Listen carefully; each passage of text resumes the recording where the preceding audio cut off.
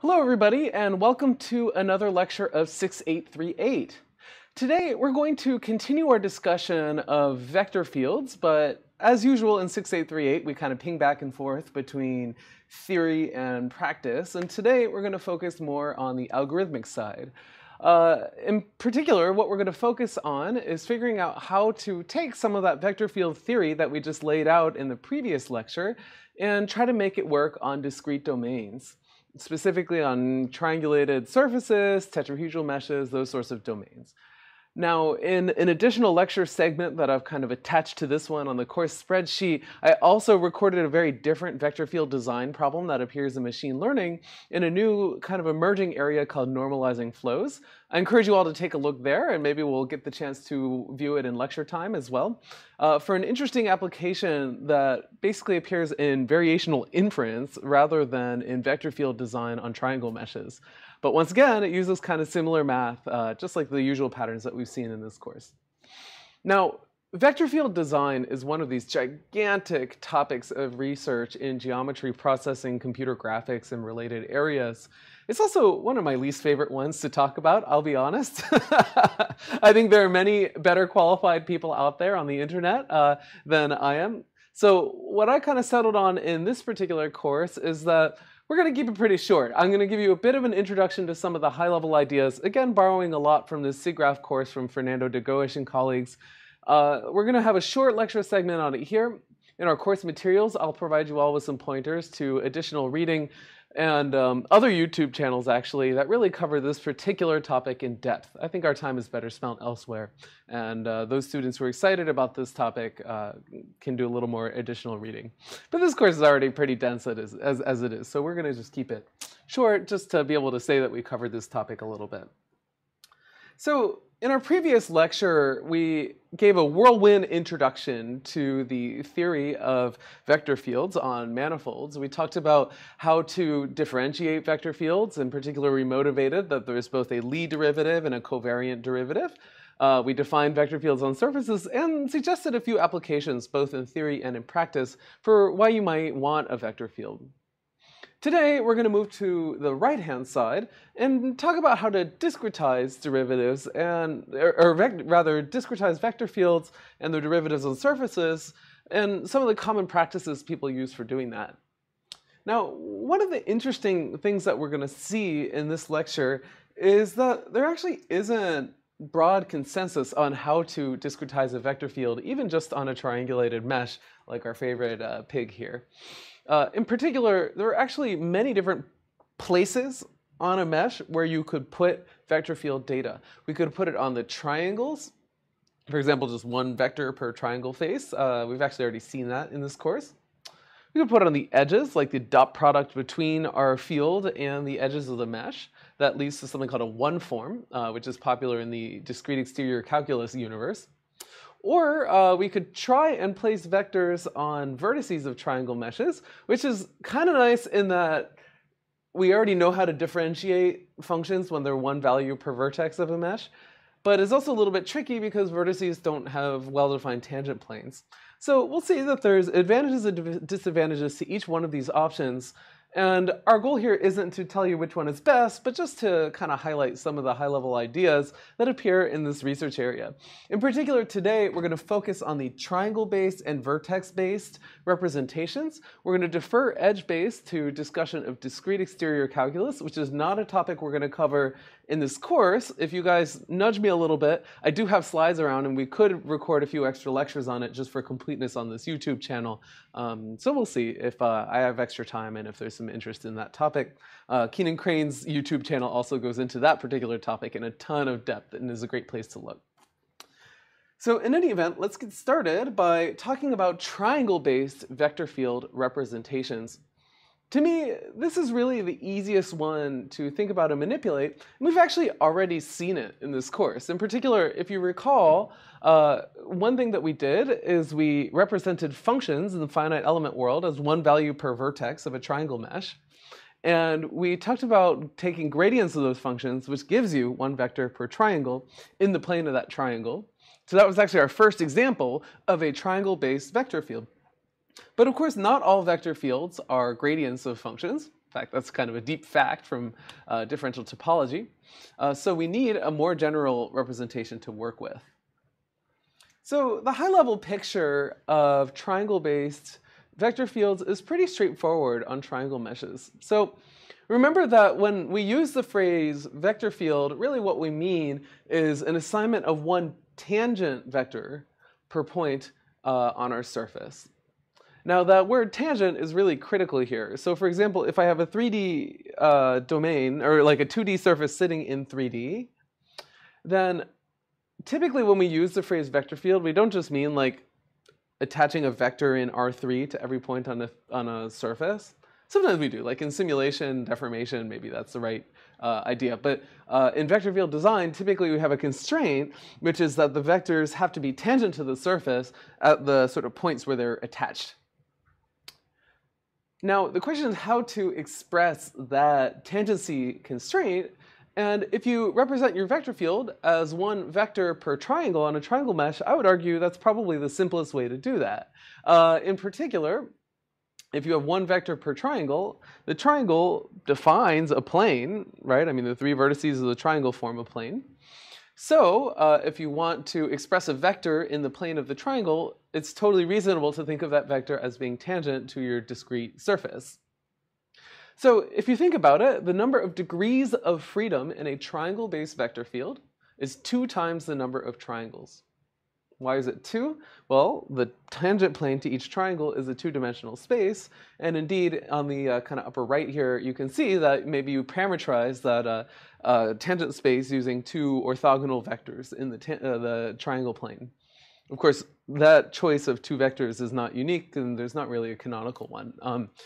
But a very typical thing to do in code and triangle-based tangent vector fields is to explicitly store a UV basis for each triangle. It kind of makes a lot of calculations easier. Now, the advantage of a triangle-based vector field is that it's somehow very easy to think about, but there are also disadvantages as well. So remember, when we talked about Laplacian operator, we discretized it on a triangle mesh by using first-order finite elements.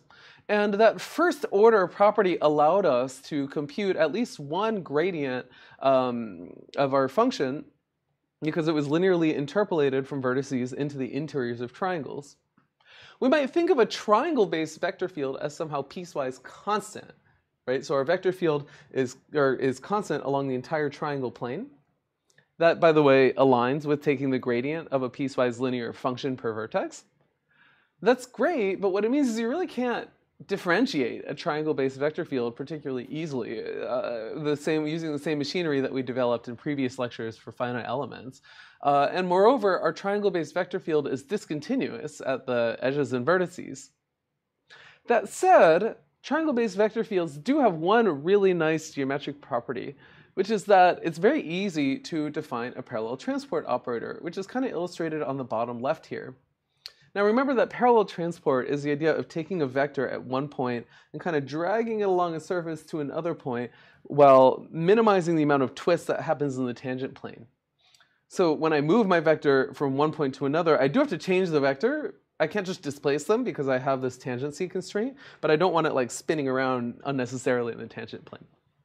And it turns out that a really obvious discretization, almost a more easy way to think about parallel transport than in the smooth theory, is to take 2 triangles, kind of think of that shared edge like a hinge, like this, unhinge it so that they share the same plane, and then take a vector and just translate it from one triangle into the other, like what you see in this figure on the bottom left. And this gives you a way to parallel transport a vector from one triangle to the next, which is really, really straightforward. It's actually quite nice. So that actually leads to a notion that's the discrete Levi-Civita connection. My undergrad differential geometry professor called it Levi-Civita, and I've never been 100% sure which one is correct.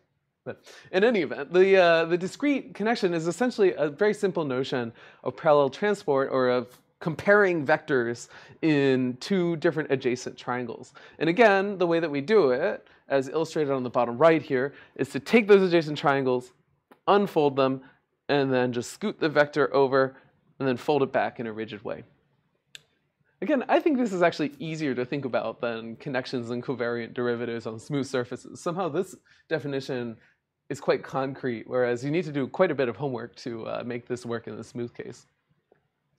Now here's one kind of interesting observation, which actually you all already thought about on your homework as well in this course, which is the following. Let's say that I have a vector on a triangle, and I look at one of the vertices adjacent to that triangle.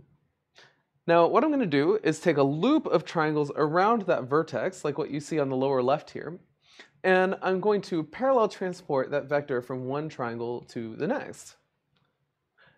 Here's the thing. If I take that vector and I transport it all the way around a loop so that I go back to the triangle that I started with, what you'll see is that that vector actually is likely to have rotated. And here's why. So let's say that I take this little one ring, like what you see on the bottom left of this slide, and I'm going to take one of the edges in that one ring and just cut along it. Or I'm going to take a pair of scissors and cut along one of the black edges on the lower left. So what do we end up with? So there's 5 triangles. I've cut along it, and now that I've cut, I can basically map it into the plane, right? So here is maybe our, so there's 1 triangle, 2, 3, 4, 5. So here are our 5 triangles, like that. I'm sorry, my paint is a little drippy today. Huh. And because I've mapped them into the plane, now we have this kind of extra space here because this is the edge where we took our pair of scissors and we cut. Okay? So think about what parallel transport is doing. So let's say that I have a vector in this plane of this triangle. Okay, so now that I've unfolded all of these vectors into the plane after I cut, parallel transport is really just translating this identical vector like that. But now I need to figure out how to take that vector and translate it back to the original triangle. Here's one kind of fun way that you can think about how you could do it. This is actually the way that I sort of was able to wrap my head around discrete Gaussian curvature. In particular, we're going to continue doing kind of scissors and glue exercise.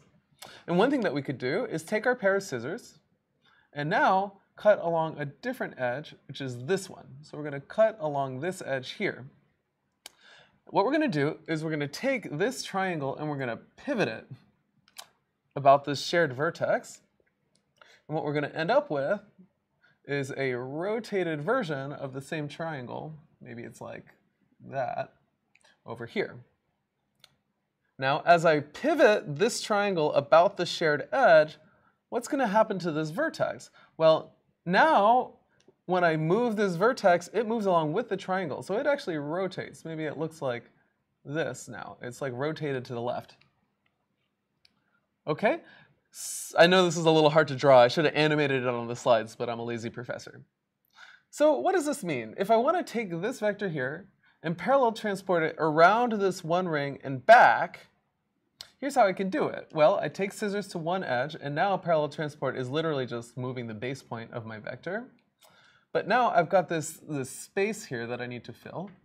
So the way that I'm going to do that is by pivoting this triangle about the shared vertex, but now this vector has to move with it. And what I end up with is a vector that is at an angle. What is that angle? Like, what is the theta here? That theta is precisely the angle that I needed to share about that pivot. And remember, what is Gaussian curvature? Discrete integrated Gaussian curvature on a surface is 2 pi minus the sum of the interior angles. Like, I guess here it would be theta I, where the theta i's are here. And that, you know, sort of difference between 2 pi, which is the planar sum of angles, and the sum of the actual angles is precisely the amount that this one triangle needs to pivot to take our vector back to where it started. So despite my ugly drawing here, if we step back, one thing that you can convince yourself, and I hope you all make much nicer pictures at home to do so, is that if I take a vector and I parallel transport it around a loop, what I'll end up with is a rotated version of that same vector in the same triangle tangent plane, and the amount that it rotates is exactly the integrated Gaussian curvature. Notice, for example, that when the theta i's sum to 2 pi, remember that means that I have a flat vertex, like there's 0 Gaussian curvature. In that particular case, I don't have to unfold everything to a plane because it's already planar. And indeed, there's no holonomy. I can take my vector, parallel transport in a loop, and end up where I started. So in general, this phenomenon that we can get Gaussian curvature by parallel transporting a vector around a loop and observing the angle that it rotated in the process, this idea is called holonomy. And it's one of the really powerful ways to kind of sense curvature on a manifold that actually extends really nicely into higher dimensional manifolds as well. Notice that our definition of Gaussian curvature was kind of 2D surface specific, right? We talked about normal vectors and so on. Whereas this notion of holonomy, like angle excess as we parallel transport around a loop, is one that works on higher dimensional manifolds as well. Okay, so let me clean up a little bit. So this basic construction and this idea of angle deficit being related to parallel transport really has some pretty deep implications for discrete geometry processing, and it also can be extended in some interesting ways. So, for example, one thing that you can do is extend this idea to define what's called a connection on a surface.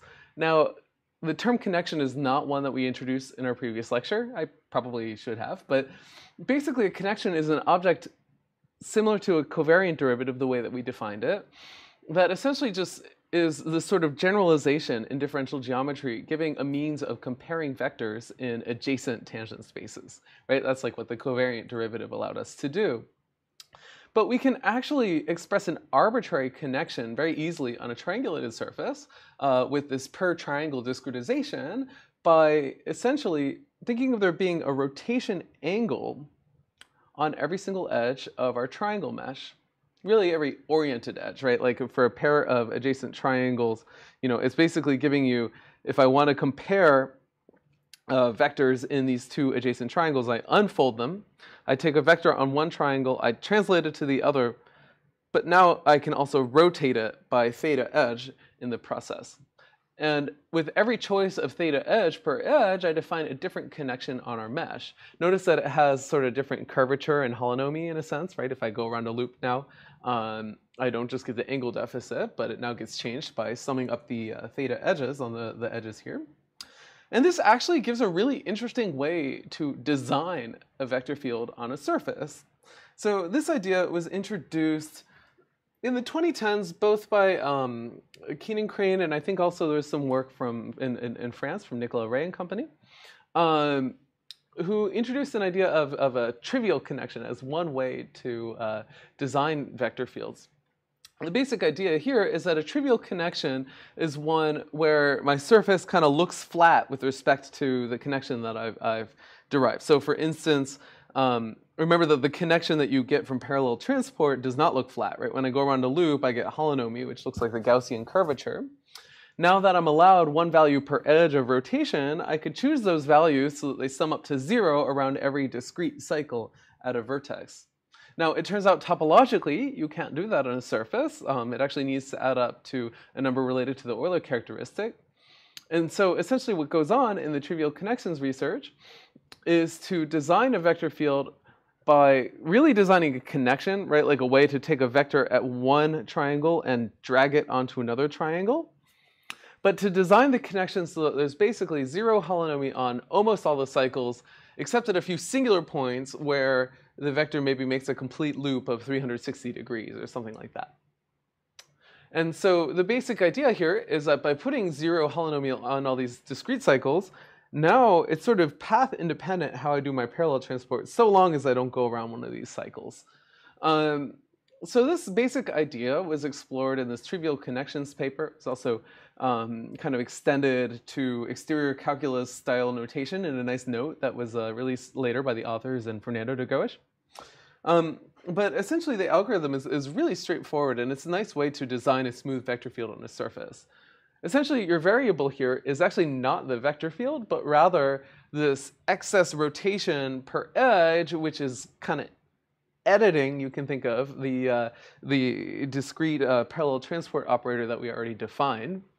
And you add a linear constraint to that theta per edge that says around every little cycle around a vertex, for example, I should be able to add up the theta edges, subtract the Gaussian curvature, something like that, and get 0, right? In other words, that my connection is trivial.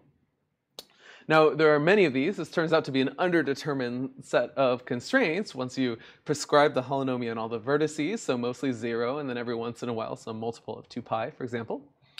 The way that these folks propose to solve that is to just minimize the 2 norm of the theta thing considered as one value per edge. I think this quantity is a little bit hard to understand in the smooth universe, although this document I mentioned that writes the trivial connections method in deck notation does a nice job of doing that. But in some sense, it's like trying to come up with the best flat approximation of the Levi-Civita connection. And there have been some nice attempts after this paper to make that objective function make a little more sense from a smooth perspective. So at the end of the day, if you solve this problem, what do you get? Well, essentially what this algorithm does is it lets you prescribe a few singular points. So for example, maybe the points that are marked on the bunny here. And then what it produces is a vector field. And the way that you do that is you optimize for the trivial connection. So basically the thing that minimizes that 2 norm subject to the linear constraint that it sums to 0 around a lot of cycles or and a few special constraints at singular points. And now I don't get a vector field. What I get is a connection. So to get a vector field, I place a vector on a single triangle, and now I just kind of drag it to all the other triangles by following the connection. So like maybe on all the neighbors of that triangle, I unfold them, I translate, I rotate now by that theta edge, and then that becomes a vector on every other triangle. But thanks to the trivial connection constraint, I can actually just do this greedily, and I'll still get a smooth field, which is pretty cool. So this is a very efficient, basically linear method for optimizing for a field on a surface that has a lot of really nice properties. And the basic clever trick here is rather than optimizing for a field, you optimize for a connection, and then you just kind of place the field by spreading it all out afterward while following the connection. And it has these really nice properties that essentially the field circulates around the vertices in a way that you prescribe. So like 0 around most vertices, as you can see, like on the back of the bunny, there are no singularities. And then it circulates around the colored vertices in a special fashion. I really shouldn't be using the word vector field, by the way, here. Like notice that actually this vector field has constant norm, right? Because it's just obtained by taking a vector and kind of translating it around. Which means from a differential geometry perspective, you really should solve some other problem that maybe scales the field so that it's differentiable everywhere. Like for instance, in differential topology, you typically assume that your vector field has norm 0 at the singular points to avoid anything blowing up. But there are ways to kind of go back and do that a posteriori. And for many graphics applications, that actually really doesn't matter.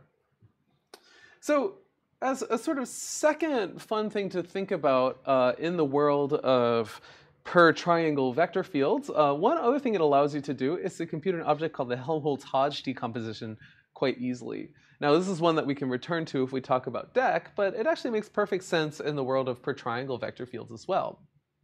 So the Helmholtz-Hodge decomposition theorem basically says that I can take any vector field on a surface. I really like this beautiful illustration that our colleague Keenan Crane, who works a lot in this space, you'll see his name in these slides quite a bit. He made a really nice illustration of what's going on. I can take any vector field on a surface, and I can express it as the sum of 3 parts. In fact, on your homework, I believe you're doing a similar style decomposition, but in the plane. In particular, I can write it as the sum of a curl-free piece, like what I show in the middle. Curl-free vector fields are vector fields that are gradients of functions. But it turns out that now if I take that curl-free piece and I subtract it off from my vector field, what I'm left with is a divergence-free vector field. That's one that only circulates, whereas a curl-free vector field doesn't circulate at all. Hopefully this is a bit of review from your college calculus class, just now wrapped around a surface instead of in the plane.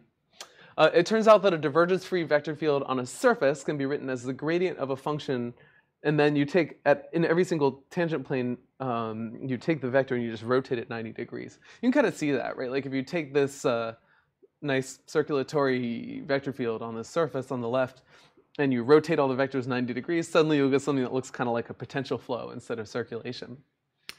And then finally, there's a third piece on the right, which is called harmonic. And these are vector fields that depend on the topology of the domain. So for example, on this donut here, there's a very special vector field that circulates around the loop of the donut. And of course, that is unique to being a donut with one hole. So in general, the space of harmonic vector fields is quite small. The dimension is 2 times g, where g is the genus. So related to the Hodge decomposition, or the Helmholtz-Hodge decomposition, we can do kind of an interesting thing, which is a bit of degree of freedom counting. Now, in particular, so far in our lecture today, we've expressed vector fields as one vector per triangle, which means that the space of vector fields, at least this is what we call phase-spaced vector fields, is 2f dimensional, where f here is the number of triangle faces of our triangle mesh. Now, one thing that we could do would be to say, okay, so what does that mean? That means we have 2f degrees of freedom to work with. The Helmholtz-Hodge decomposition somehow suggests that we can take those 2f degrees of freedom and break them down in an interesting way. Now, in particular, I think we can work with the second two categories first and then kind of reverse engineer what's going to have to happen in the divergence-free category. So in particular, what we're going to assume is that the space of harmonic vector fields is 2G dimensional. Notice that that's sort of independent of your discretization. Like, it has to do with just the topology of the mesh. So a suitable discretization of harmonic vector fields probably is still 2G dimensional, right? Like, there's no microstructure hiding there. So in particular, we're going to, and this is an assumption we haven't really motivated in this course, but we're going to assume that harmonic vector fields are going to remain 2G dimensional. I'm going to not bother with the word dimensional here. And now, let's think about the space of curl-free vector fields. Those are vector fields that can be written as the gradient of a function. So we've already defined a gradient operator when we talked about the Laplacian. And the way that we did it was we took one number per vertex. We linearly interpolated that to the interior of every triangle. And then we took the gradient, right? So even though, and it looked kind of like this, right? This was our picture there. So even though it kind of looks like there's one gradient vector per triangle, what's the actual dimensionality of the space of curl-free vector fields? Well, really, you can think of a curl-free vector field as being specified not by one vector per face, because then you would need a linear condition, but rather just using that function f, right? So there's one value of f per vertex. So the space of curl-free vector fields on our triangular surface, when you have a phase-space vector field, is probably going to look kind of like v, right? Where I specify one value per vertex of our function f. Now I have to be the tiniest bit careful because, of course, the gradient of the constant function is 0. Right? So there's a one-dimensional space of shifts I can make that are not sensed when I take the gradient. So really, this is v minus one-dimensional space. Okay?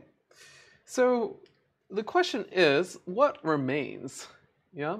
In particular, what is the dimensionality then of divergence-free vector fields for phase-space vector fields, assuming that the dimensionality of harmonic vector fields is 2G, and the dimensionality of curl-free vector fields is v minus 1. Okay? So one thing that we can do is apply one of our favorite little formulas from topology here. Remember that we talked about this formula long ago, that v minus e plus f is equal to the Euler characteristic chi, which is 2 minus 2 times the genus. Okay? So now let's do a little bit of manipulation here. So remember, at the end of the day, the entire space of vector fields is 2f dimensional. So let's start with a 2f on the left-hand side here. This pen. 2f. Well, what is that equal to? Well, it's equal to 2 times f. But in particular, remember that what is f? Well, you can think of f as 2 minus 2g, right? That's the Euler characteristic, minus v plus e. Like that. Okay? And of course, we can multiply the 2 out just for fun. That's going to be equal to 4 minus 4g minus 2v plus 2e. Hopefully you're with me so far. And now what I'm going to do is kind of isolate out the remaining dimensions. So we've kind of covered 2g dimensions of this 2f dimensional space with harmonic fields. I haven't told you how to do it, but there's some 2g dimensional space out there. There's a v minus 1 dimensional space, which we have defined carefully, of curl-free fields. So let's write this 2f in kind of a funny way. Let's say that it's equal to 2g, right, plus v minus 1. And now let's just isolate what the remaining number of dimensions is going to be, okay? So in particular, let's see. So we have a minus 1 and a 4 here, right? So now this is going to end up being a 5. We have a minus 4g and a plus 2g, so this is going to be minus 6g. We have a v minus 1 and a minus 2v. So in particular now this is going to be minus 3v. And the edge term didn't change, right? So it's still plus 2 times the number of edges. Okay? And now I check my notes really quick. So we have 5 minus 6g minus 3v plus 2e. Cool. All right. I actually had to pause the video and redo this part because I got the calculation wrong the last time. That's my bad. Okay, so I claim that actually we can write this in a very clean fashion. Okay? So I'm going to just isolate this thing here. Let's call him star. And see if we can write a better expression here. Because this one isn't particularly tidy. Okay, so let's simplify star, which is going to be the dimensionality of the divergence-free vector fields on our surface. And here's what I'm going to do. The first thing I'm going to do is plug in my expression for the Euler characteristic, right? So 2 minus 2g is equal to v minus e plus f. So what do we know? We know 6 minus 6g, right, is just multiplying this expression by 3, right? So it's 3v minus 3e plus 3f, okay? So if we plug in that expression here, what do we get? Well, 6 minus 6g is equal to this, but we only have a 5, so we're going to end up with a minus 1. And now we can plug in plus 3v minus 3e plus 3f, like that. And now we still have our remaining terms, right? Minus 3v plus 2e, like that. Okay, and let's simplify a little bit. Notice that we have a 3v and a minus 3v, so those cancel. We have a minus 3e and a plus 2e, so now this is just minus e. Okay, so, and we have, and that's it. Yep, so we have a minus 1, we have a minus e here, and then we have a plus 3f. Okay, so there's our dimensionality, but in particular, this Euler characteristic formula only works when we don't have a boundary. And one thing that we showed in a very old lecture was when you don't have a boundary, there's a really nice little piece of reasoning here. Remember, it looks something like this. Every edge is adjacent to 2 triangles, and every triangle is adjacent to 3 edges, right? So in other words, we have 3 times the number of triangles is equal to 2 times the number of edges. Okay, so what does that mean? Well, what that means is that this plus 3f is really plus 2e. We have a minus e here. Okay, so at the end of the day, this is equal to e minus 1. Okay, so what did we just show?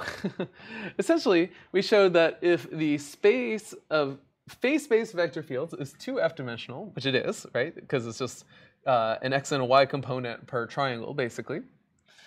And we already motivated why the space of curl-free fields, right? Those are fields that can be written as the gradient of a function is v minus one dimensional, right? Because the function is one value per vertex, but constant shifts don't do anything.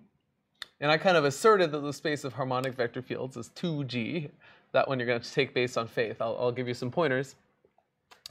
Then in that case, we showed that the sort of remaining dimensions in that 2f is e minus 1. So in other words, this is the dimensionality of the space of divergence-free fields.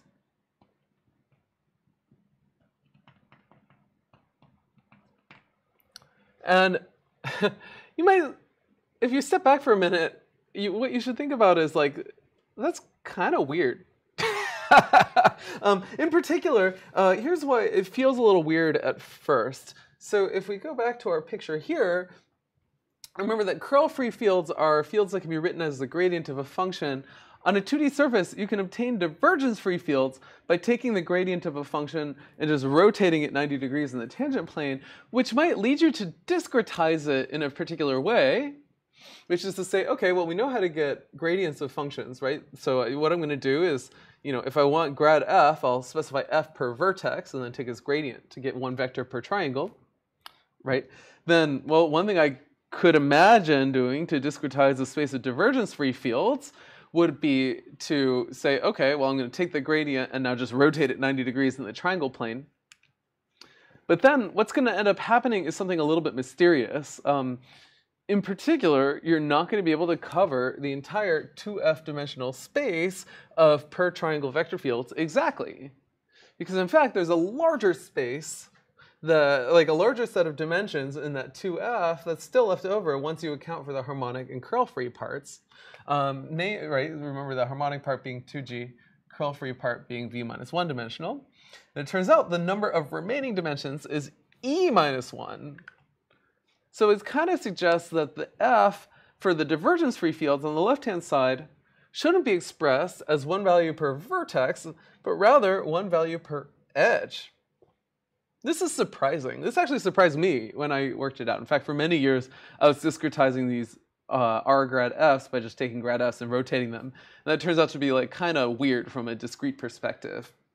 So this idea, I think, dates back to Max Vardetsky's PhD thesis, among a few other things at a similar time, where essentially what you end up with is if the structure that you want to preserve in your discrete theory of vector fields is the Helmholtz-Hodge decomposition, then if you have vertex-based gradient fields, like you use piecewise linear finite elements, then you somehow need edge-based rotated gradient fields in order to complete that 2f dimensionality that we want in this setup. Or, by the way, you could swap the two, right? Like if I chose it being an edge-based gradient, then I could have a vertex-based rotated gradient. But the basic point here is that I kind of have two different things that look related to gradients of functions, but the number of degrees of freedom doesn't agree. And that actually suggests a particular idea called mixed finite elements, where what you end up doing is using multiple finite element spaces to kind of represent similar objects in order to preserve nice structure that you might want. In particular, one thing you can do is specify the rotated gradient fields by using an edge-based or non-conforming elements approach. This it goes back to Vardetsky's work in 2006.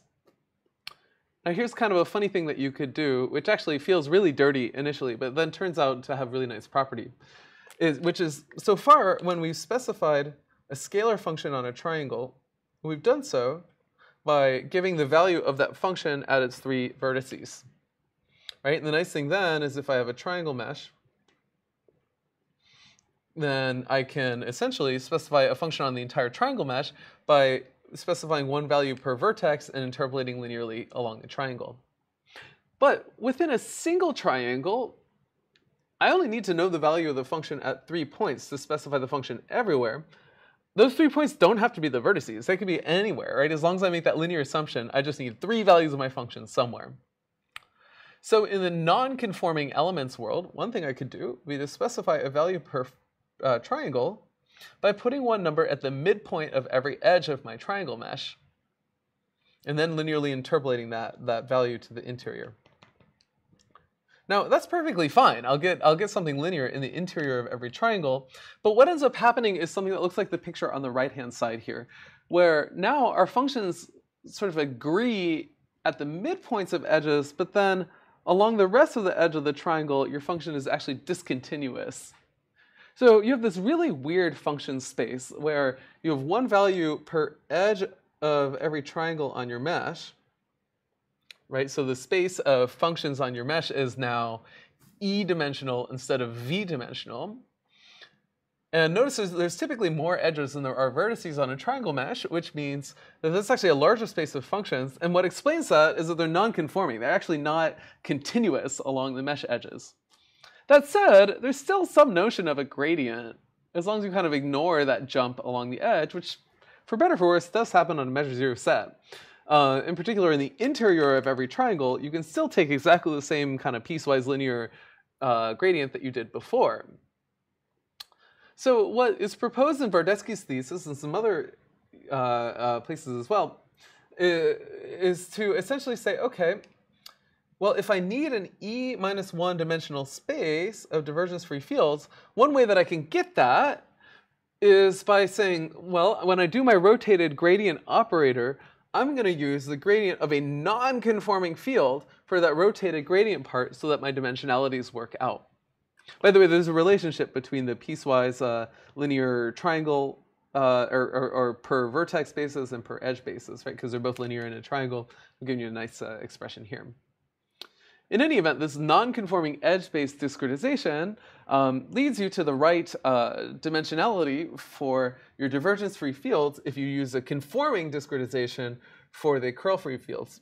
Or you could flip the roles of those two things. Either one is actually perfectly sensible. So anyway, this is kind of a funny, interesting idea where if you want to preserve a structure like the Helmholtz-Hodge decomposition, but you still want to cover the entire 2F dimensional space of phase-space vector fields, you end up kind of needing to discretize different pieces of your Hodge decomposition in a different way. So one thing we haven't done, by the way, is check that if you actually use these two bases for the rotated and non-rotated gradients, as well as a different basis for harmonic field, that you actually cover precisely the same 2F dimensional space. I'll refer you to that thesis for more details, but hopefully you get that kind of high-level idea. Okay, let's clear up. Okay, so in any event, one question you might ask is how much of this story kind of carries over to higher dimensional domains.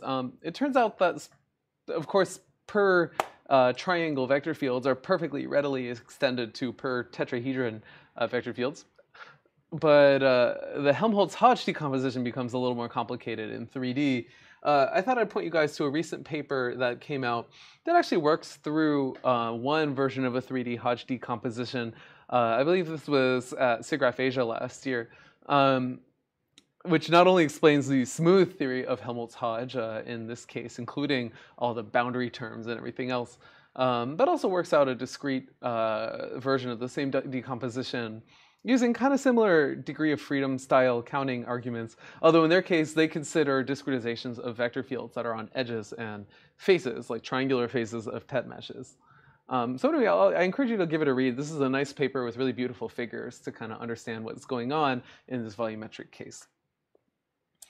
Okay, so now you get some idea of some things that we can do with triangle-based vector fields.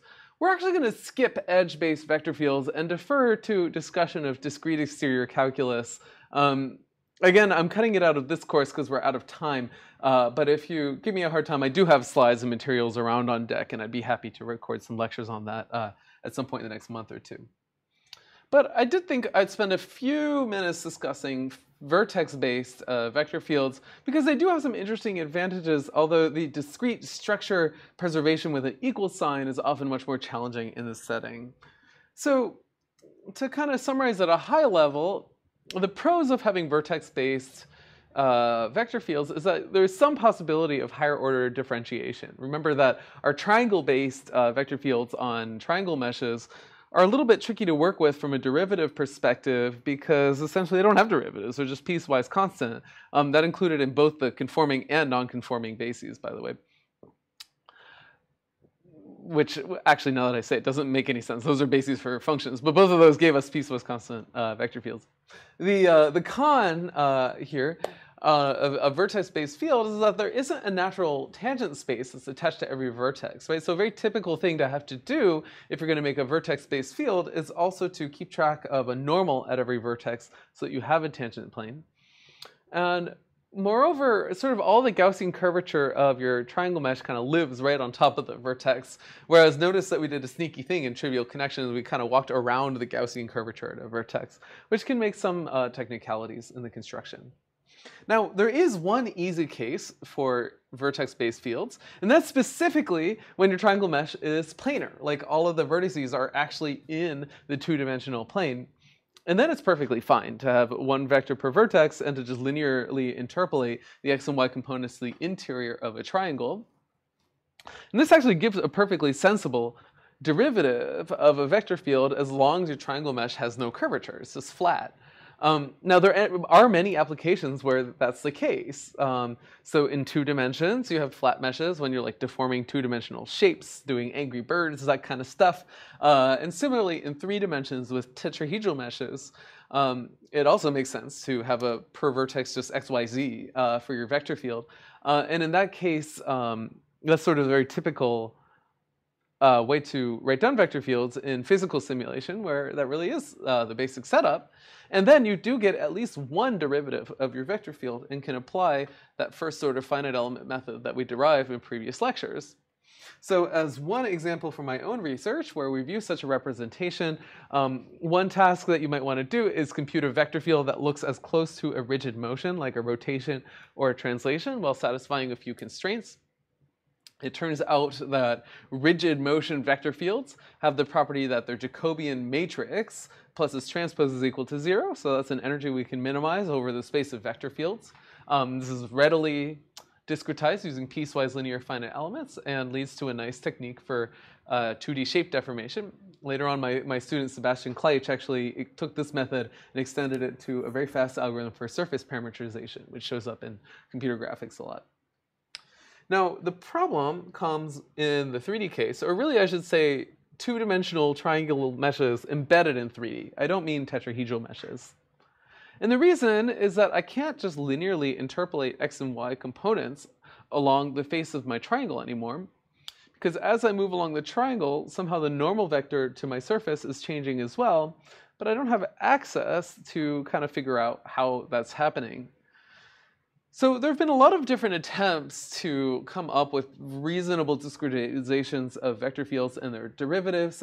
In this case, one of the kind of popular techniques is to use something called the geodesic polar map, which is a little bit tricky, but essentially the idea here is that maybe I take the neighborhood around every vertex and then I kind of map it into the plane in this interesting kind of piecewise way, where what I do is I take the interior angles, like the alphas on the left-hand side, I rescale them to sum up to 2 pi, like in the flat vertex, and now I take like the sectors of those triangles, map them proportionally, and then do all of my vector field computation in that plane. So that allows you to kind of do some notion of parallel transport in a radial direction by kind of flattening out the mesh, taking the triangle, the vector with you, sliding it across, and then unflattening again.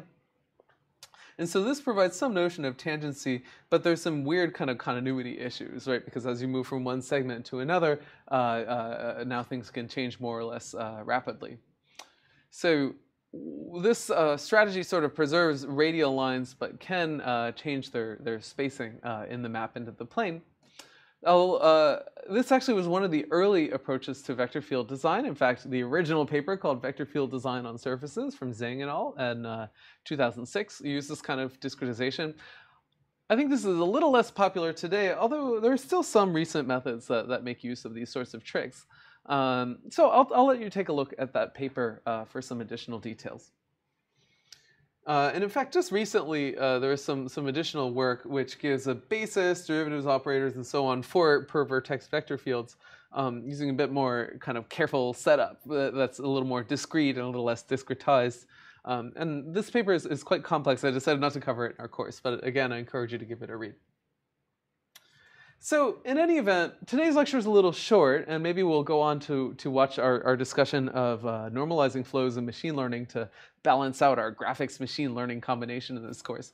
But hopefully you get the idea that there really are many different ways to place tangent vectors on a triangle mesh, and there's no single best answer.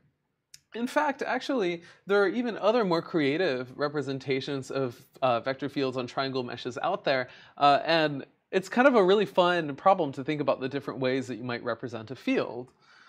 So for example, here's a more exotic choice, which is to use operators to encode fields. This is explored by Omri Azimkhat, Miri Ben-Chen, and colleagues. And they had a number of follow-up papers that showed you can even use this representation for simulation problems, like simulating wine dripping down the side of a wine glass. Here's the basic idea. And in fact, this idea also is used in theory sometimes. I believe Spivak's differential geometry textbook actually thinks of vector fields this way, which is to say, if I have a vector field at every point on a surface, I can take that vector field and I can turn it into an operator that inputs functions and then outputs functions. And the way that I do that is I input a function. At every point on my surface, I take the directional derivative of that function along the surface in the direction of my vector field, and I output a new function where at every point I give you back that directional derivative value in the vector field direction. And it turns out that that sort of operator way of thinking about vector fields is actually quite convenient mathematically. It turns out if you kind of look at linear operators, you can figure out which ones correspond to vector field derivatives or directional derivatives pretty easily. And given this sort of functional maps idea that we've talked about earlier in this course, later? Actually, we haven't covered it yet in this course. I'm sorry, I'm filming these lectures out of order. Essentially, we can talk about maps between domains by means of using functions on our surface. And this sort of operator-based approach to expressing tangent vector fields turns out to be kind of nicely compatible with that. So for instance, it turns out if you have very low order, low frequency basis for functions on a surface, this sort of operator approach to representing a tangent vector field might make sense. And it actually has some interesting simulation applications in addition to vector field design. I believe basically the same set of authors also worked out like what would be a covariant derivative operator, a Lie derivative, and so on, specifically in this interesting language. And then an emerging topic just recently has been to study what happens as you sort of take vector fields and try to make them compatible with subdivision operators. So for those of you who took my 6837 undergrad course in computer graphics, we talk about subdivision, which is a technique for taking meshes and kind of subdividing all of their elements to make even more detailed and smoother meshes with more elements. One question you might ask is if I have a coarse mesh with like a coarse space-based or edge-based vector field on it, and now I subdivide the mesh, can I kind of subdivide the field along with the mesh? And just recently, there have been some work on that, and it shows that you can get some of the benefit of working with smooth vector fields rather than this discretized thing, while still working with the degrees of freedom in the kind of coarse discrete space by pushing your vector fields through these different subdivision operators. So we haven't really covered subdivision in this course, but I thought it was an interesting kind of new area and one that might be worth taking a look at for those of you who are looking for interesting reading to do for your assignments here. So in any event, hopefully you see that today was just a quick discussion to give you some idea of the sorts of problems that arise when discretizing fields on surfaces and meshes specifically. This is a very big area of research and one that is really actively studied in the computer graphics domain. Every year at SIGGRAPH, SGP, and related conferences, we see more and more work in this particular direction. So I encourage you to look there for some really creative and interesting ways to discretize vector fields and their derivatives and solve interesting vector field design problems. With that, I think we'll stop today's lecture. There's an additional lecture segment that we may get to watch in class, or you can certainly watch on YouTube, that covers an application of vector fields in very high-dimensional spaces in machine learning for variational inference problems in normalizing flows. I think it's really fun because it uses very similar language, but to a very different end, like variational inference. But with that, we'll conclude this discussion, and next time I see you, we'll kind of pick up in a very different segment of this course, where essentially the last part of this course is a big grab bag of related geometry topics that I think are important to cover in an advanced topics geometry class. And when I say important, I really mean just fun for me. So in any event, we'll see you then.